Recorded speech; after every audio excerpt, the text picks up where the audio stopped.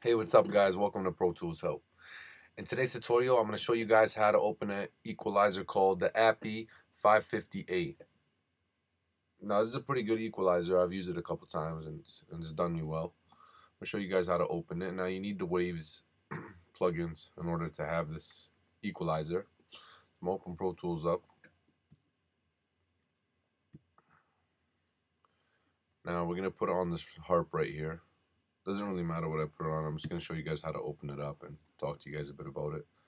So we're going to go into Insert, we're going to go to EQ, we're going to go to API 558. It's going to look something like this. You got your lows, you got your mids, and you got your highs.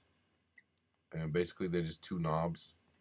The blue knob is what frequency range you wanna equalize, and the gray knob on the top is how much you want to gain or how much you want to decrease. That's about it. It's a pretty good equalizer. Try it out for yourselves. I just want to show you guys how to open it, talk to you guys a bit about it. Thank you, and please subscribe, and I hope you guys enjoyed. If you have any other questions, please message us, and we'll get back to you as soon as we can.